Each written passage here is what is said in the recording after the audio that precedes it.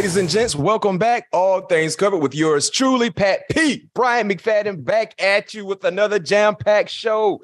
Listen, if you're liking what we're doing, please subscribe, drop your thoughts in the comment section on YouTube. Drop us a 5-star rating on Apple Podcasts and Spotify. And like I said, if you like us, tell a friend to tell a friend. Let them know what we're doing here on All Things Covered, because we're covering everything. Pat P.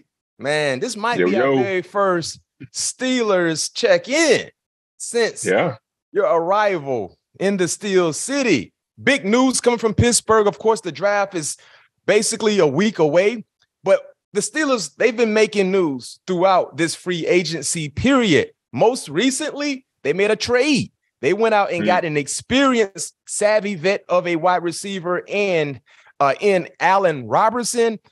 Hearing that news, and you've played against Allen quite a few times, Pat P. 10 ball games to say the least between you two guys. He has 33 receptions for 333 yards and 3 touchdowns. I'm sorry. No, you haven't played against him 10 times, but you faced off.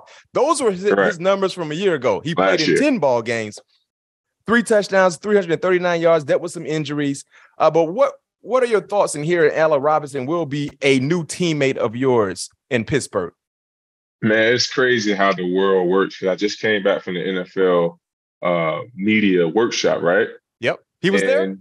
No doubt about it, he was there. We were just, chopping it up, talking about ball, and now we're teammates, so it's just crazy how, the world works in a sense. So, like you said, have an opportunity to get an experienced receiver. Didn't have the numbers that we was used to seeing him, have when he was out in Chicago a couple of years ago. So we expect a lot of big things out of him. We know he's a big potential player. Now we just have to find a way to get that out of him. So I thought the trade was big for us. We're looking for a huge return, and that's obviously getting into the playoffs and see what happens after that.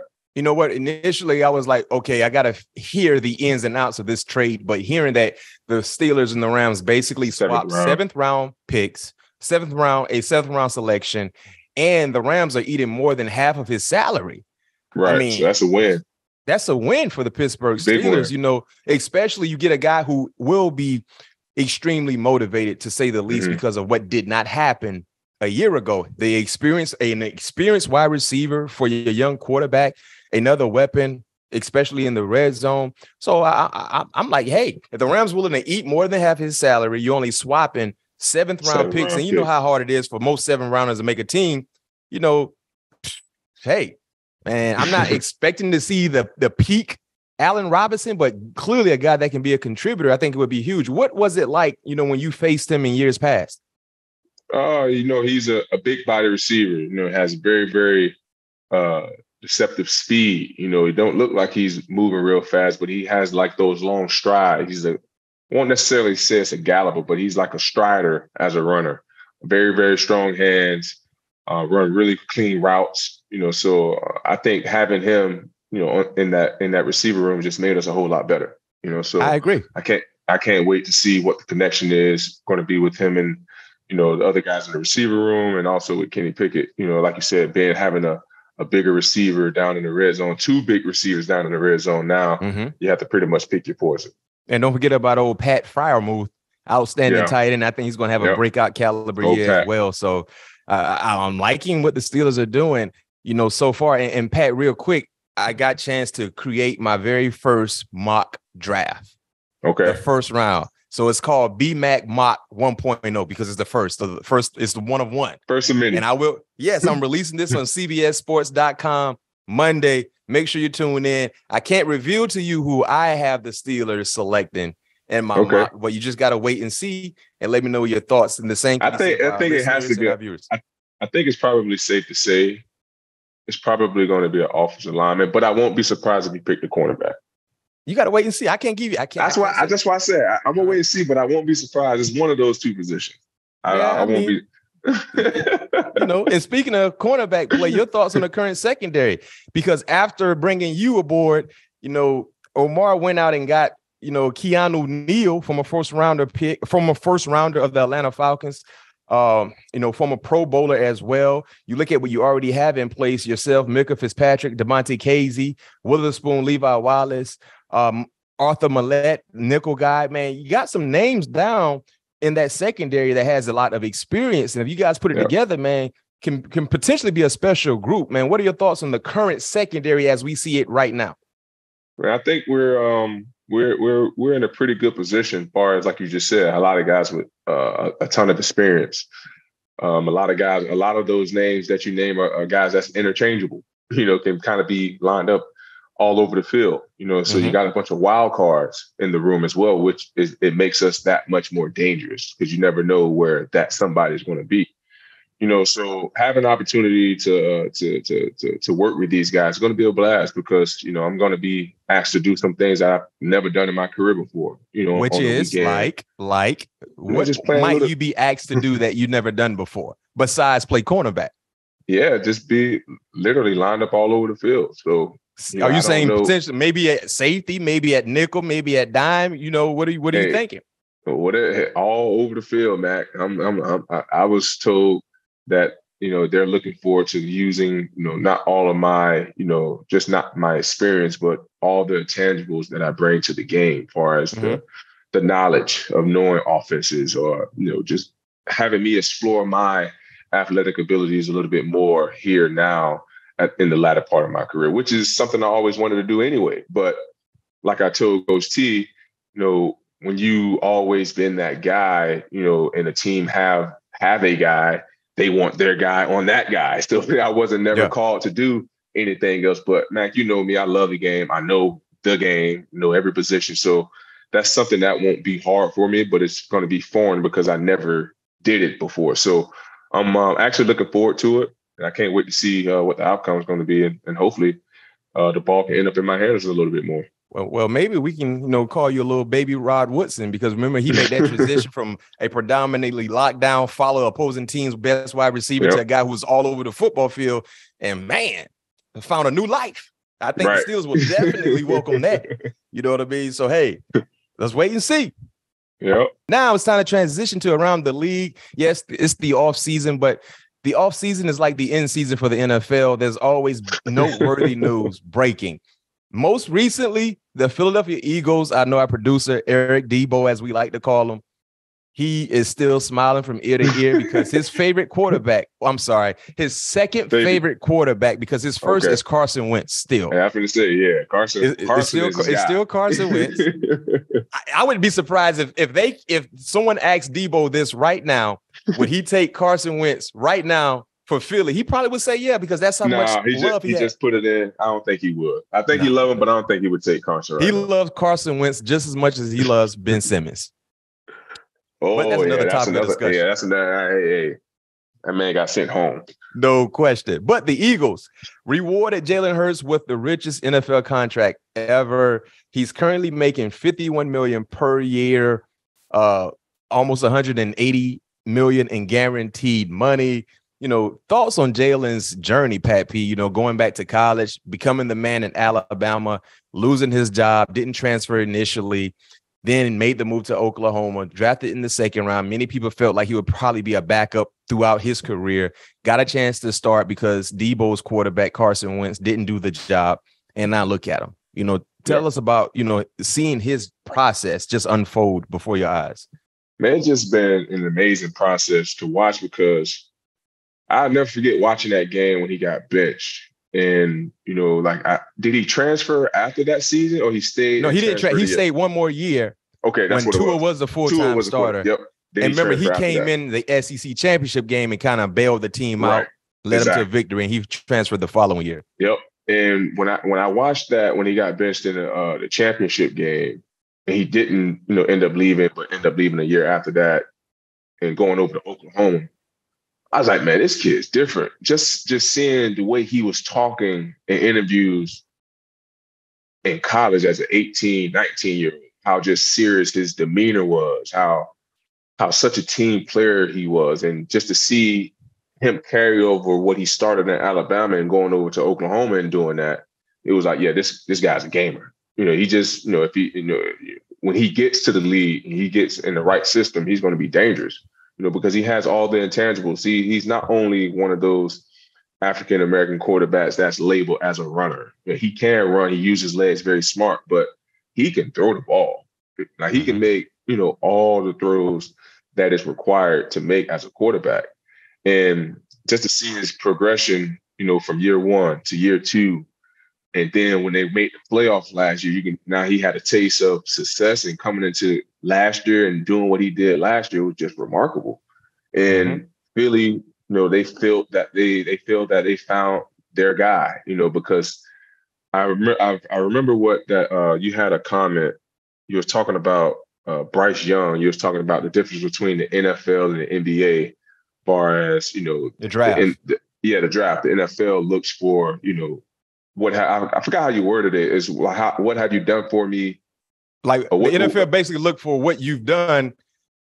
Right. Along with what they believe you will do. Exactly. So, and I believe that's what that contract, by him getting awarded with that contract, seeing the progression of what he's done and what he did last year, goes, this is our guy. So let's reward our third rounder that we didn't think that would do this. Second rounder. He was a second rounder. Second rounder that we didn't think would carry us, like this. Let's go ahead and reward him in the right way. So his journey has been phenomenal.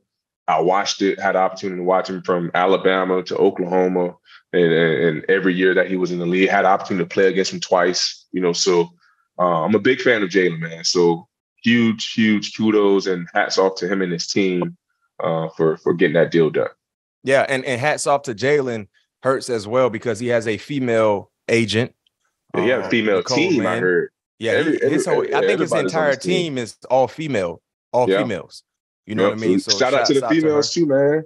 No question. What's the age? You know her name? Her name is Nicole Lynn. We got to try to get on the show. Yeah, man. Because shout out to Nicole Lynn, man. Being a part of a male dominant, profession and doing what she's been able to do. We definitely get on. Because my wife even asked me. My wife said, "What made her want to be an agent?" Yeah, that's a good question. That's a great question. She got quite a few big name clients, if I'm not mistaken. Yeah, I think she has Quentin Williams also. Yes, she does. And he's up for a big contract as well. So Nicole is winning, man. Shouts out to Nicole, man. If you're listening to us, or if you're watching us on YouTube. And she has Myles Garrett as well with Clutch Sports. That's who she's with. So, we got to try to get on the show. Now with Jalen Hurts signing his massive deal, next up, you would think it would be Lamar Jackson, but Lamar is like sitting in traffic on the interstate, driving in the slow lane when everybody else is riding past him. That's how Lamar is. Lamar's is driving the slow lane, man. He's not even driving. He's actually riding with his, your uncle, your aunts are the ones who usually drive slow. Yeah. And everybody else just passing them. So you would think Lamar Jackson would be up next, but heck, he's been waiting for such a long time. The top two guys now, they will be Joe Burrow and Justin Herbert. So you know how it is. It's about the timing of the deal. Justin Herbert's deal probably will be the exact same or a few more dollars more than Hurts. If Herbert was to sign first, it's going to be and more. Then whoever the last person to sign is going to have the highest. It'll be the highest. Oh yeah, so, you know how I go, Matt. You know how you always have this discussion. Who's deserving of more? I mean, heck, it really doesn't matter. It's about the timing. It's all about timing, man. Who is going to be willing to reset the market? Yeah, who's going to be the rabbit to jump out there? Jalen Hurts was the rabbit. There you go. Yep. He's the rabbit. Now Herbert and Burrow, they're chasing Jalen Hurts. So whichever the one of the two signs next, his deal will be a little higher than Hurts, and then whoever the final guy is, his deal will be a little higher than the second guy. And that's just how it's been.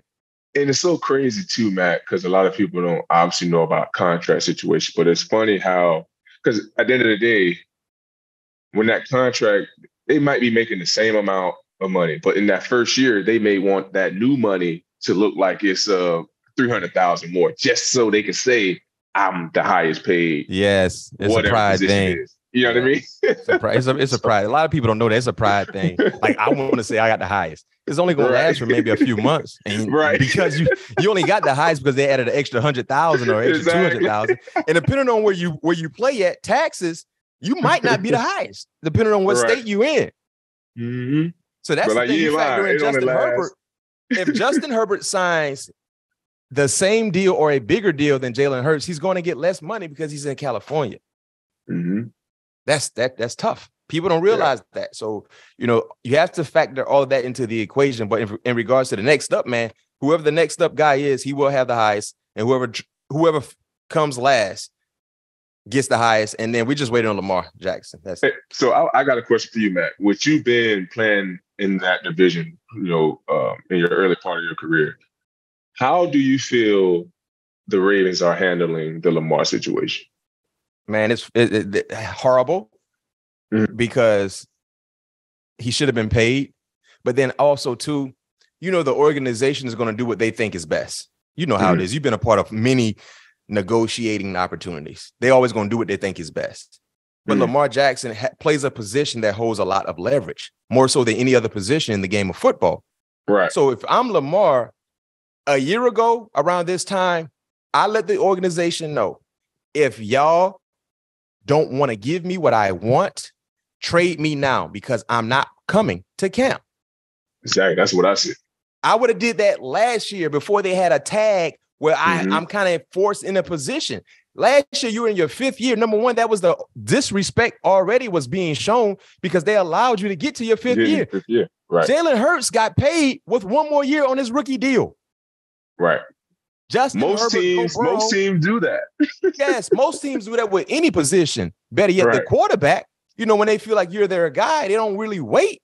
So when you talk about quarterbacks nowadays, quarterbacks don't get to their final year of their rookie deal if they showcase that they can be the guy. Heck, your former teammate Kyler Murray, he got paid well before his final year of his rookie deal. That's his 3rd year, I believe. Yeah. So if you're like Lamar Jackson, you saw the disrespect a year ago. Why even? No, I gotta make a stance for myself.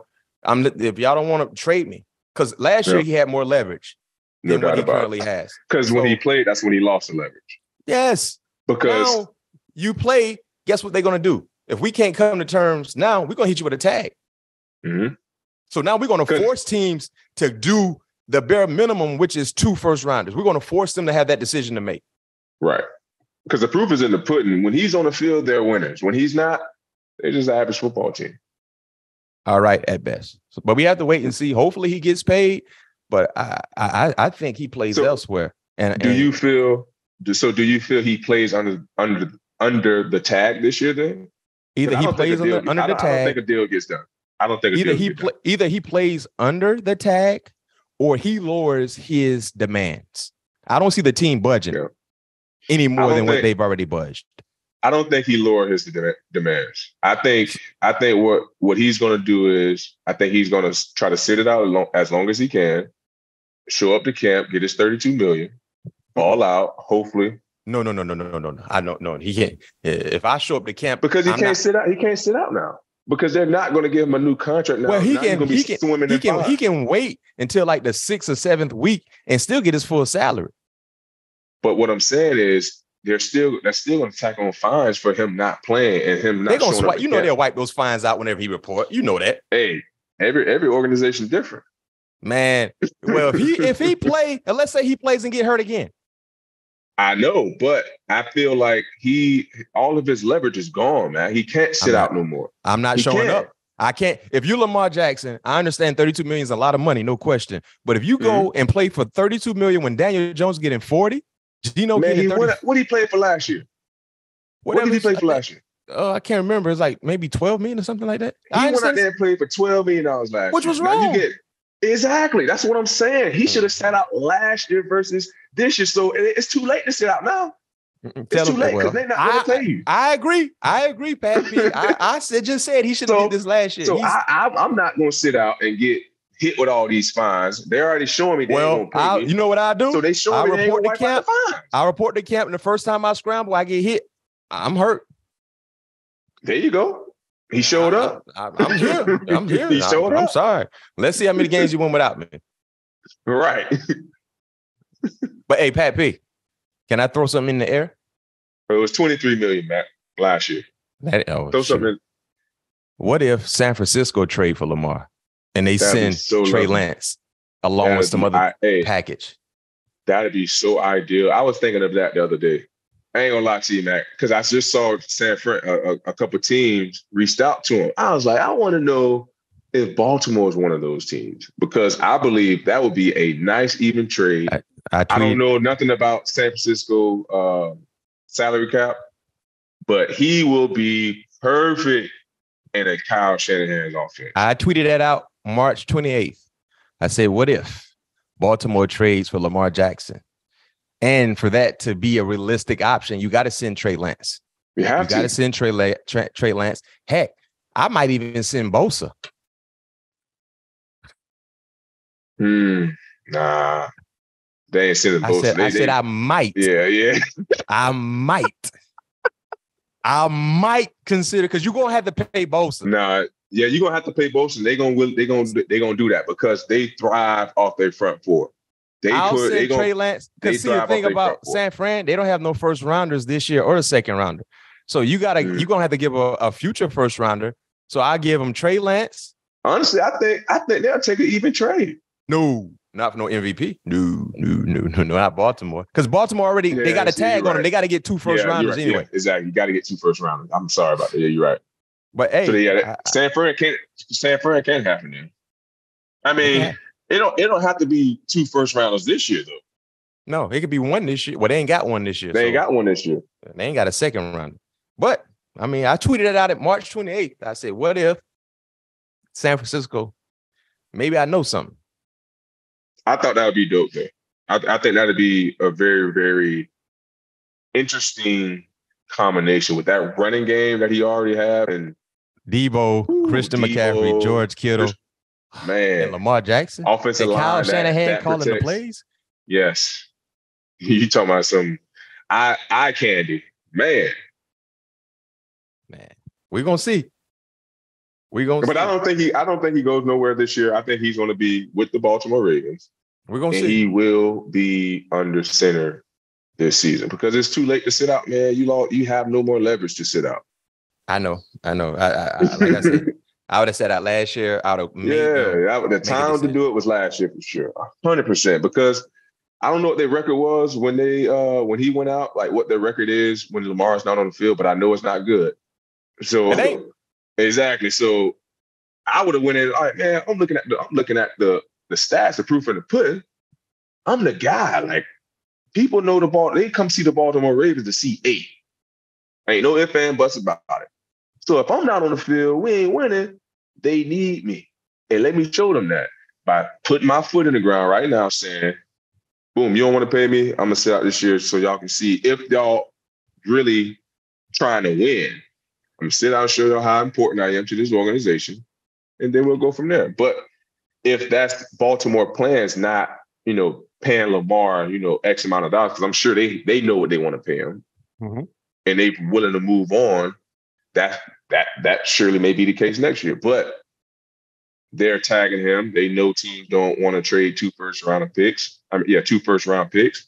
So, like I said, the leverage is in their court. They got he's not getting no contract this year.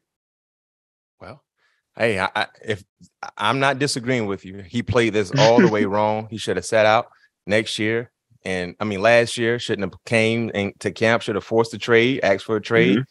You saw what happened with Russell Wilson. Russell said, "I want to get out of there," and he got out of there. Tariq Hill said he wanted to get out of there. Tariq Hill, Devontae Adams said he wanted to get out of there. Out of there. And none of those guys had a tag on them. It's easier to be moved when you don't have that tag. So we got to wait and see. But Pat P, man, it's always a pleasure catching up with you. We see you moving around a little bit, enjoying your off season. Workouts have started, Coach. But I know you're getting your workout in. I know you're on the golf course too. Oh yeah, man, I'm on the golf course. I'm gonna be back with the boys soon, man. Mike T gave me his blessings to go and have this nice, beautiful trip with my wife. But I will be back with my guys here in a couple of days. There you have it. Steeler Nation. Don't worry. Season right around the corner. But before we do that, guess what? The draft will be coming up, and we will tap into that draft in regards to what you believe your favorite team will select. And if you're a fan of the Pittsburgh Steelers, see exactly what you guys what we all will be a part of moving forward. And don't forget, BMac's first draft, BMac Mock 1.0, will be dropping Monday. Stay tuned. Hey, Matt, before I let him go, I got to say this I know I talked about this early on in the show, but the NFL media workshop was amazing, bro. I know you had the opportunity to attend it a couple years ago, but I had an opportunity to experience some things that I never thought goes on behind the camera. So it definitely helped me sharpen my skills. And I can't look forward to see what it's going to bring to me in my afterlife of football. So you making it known right now when you done playing, you trying to put on the headset, have a microphone in front of you. You trying to get into. I'm trying to put that suit and tie on, Coach. Okay. You're a businessman. Business suit with a business plan. Yes, sir. You know it. Yes, sir, man. Well, but that was a great opportunity. There you have it. Well, hey, as you dominated the football field, I'm pretty sure you're going to dominate the broadcasting as well. Oh, yeah, man. I'm going to work my tail off now. I'm going to work my tail off, Coach. I got to. Well, thank you once again for listening and watching us here. All Things Covered. Pat Peterson, Bryant McFadden. Like I always tell you guys, see you when we see you. Peace. Peace.